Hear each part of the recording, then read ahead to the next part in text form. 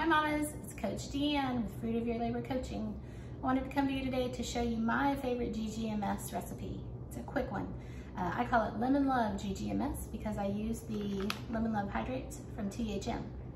And I do make it in bulk so that either I can enjoy it for several days or sometimes my family enjoys it with me. So that way I've got it already made and it's in the refrigerator and we just pour a glass. So I'm actually gonna start off with a pitcher. I've got 16 ounces of water in there just to start. I'm gonna kind of make a concentrate and then you can add water to it when it's all finished. So just start with 16 ounces of water. Then we're gonna begin with 6 teaspoons of ginger juice. I make my ginger juice fresh.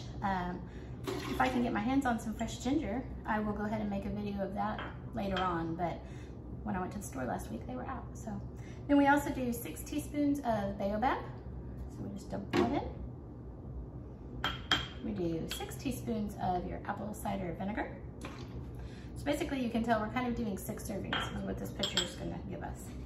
Sometimes a little bit more, depending on what size of a serving you all do. We're gonna do 6 of the Lemon Love packets.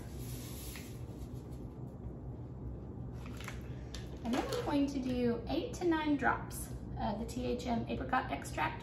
I think that just gives it a little bit of sweetness and kind of offsets that lemon, which I really like the taste of. So 1, 2, goes really fast.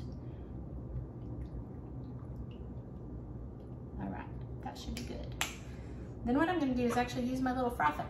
And I can use this sometimes to make individual glasses of the GGMS. I use it sometimes if I'm out of the bulk chocolate milk, which is rarely gonna happen. I can also take it with me when I travel if I need to do anything on the road. So it's a great little tool to have. Amazon has several varieties of them. But I just put that in and then I mix it. As you can see, the fresh batteries, it's a great job of mixing quickly.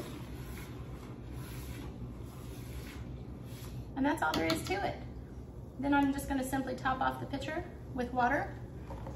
And then I use my old trusty handy dandy pitcher that I can just mix it. Anytime I'm gonna pour some out of the refrigerator, you can use any pitcher. Just make sure it's closed if you're gonna shake it or bounce it around before you pour it so it doesn't settle. All right, mamas, hope you enjoy it as much as we do. Remember, we're looking for progress, not perfection.